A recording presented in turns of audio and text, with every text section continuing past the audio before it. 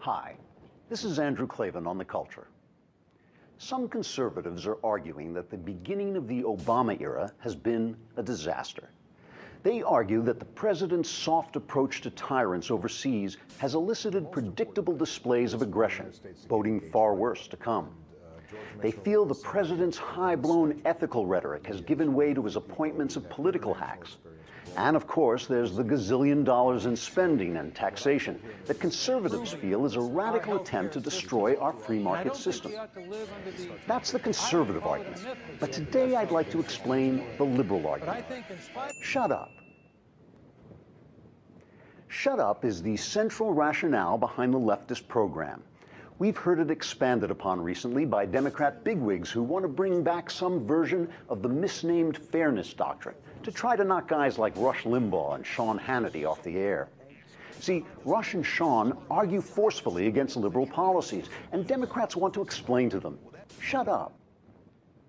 A book called A Manifesto for Media Freedom by my City Journal pal Brian C. Anderson and Adam D. Thayer describes how high-level Dems also support a plan with another Orwellian name, net neutrality it's called, that would try to force conservatives to shut up online as well.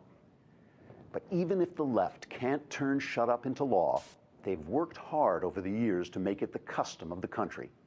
It's the essence of politically correct phraseology and university speech codes. Say it our way, or shut up. It's inherent in the media's demonization of conservative commentators, the way they try to turn names like Limbaugh and Ann Coulter into bywords for intolerance so they'll just shut up. And why were there more than half a dozen movies attacking the war on terror and not one in support of it? Oh, wait, I know. Shut up. The left here has been making the shut up argument at least since the 70s, when it became clear that all their other arguments had failed. Since it was the only argument remaining to them, they had to invent different ways to say it. If you pointed out that their weakness allowed the murderous tyranny of communism to expand, for instance, well, you were a McCarthyite. Shut up.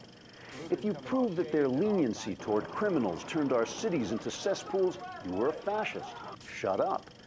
When you pointed out that their welfare policies destroyed black families and created a social disaster of vast proportions, you were a racist, a sexist, uncivil, worse than Hitler.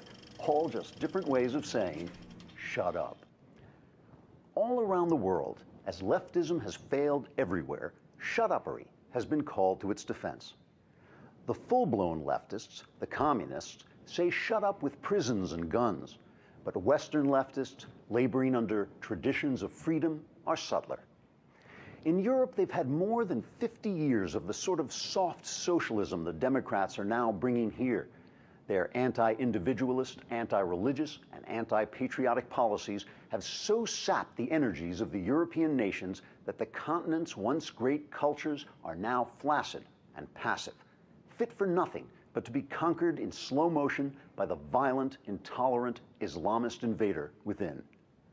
But when people like Ayaan Hirsi Ali, Geert Wilders, or Oriana Fallaci have the temerity to decry the left's empowerment of Islamist hatefulness, they're the ones brought up on charges of being hateful, not because they're speaking falsely, mind you, but because shut up.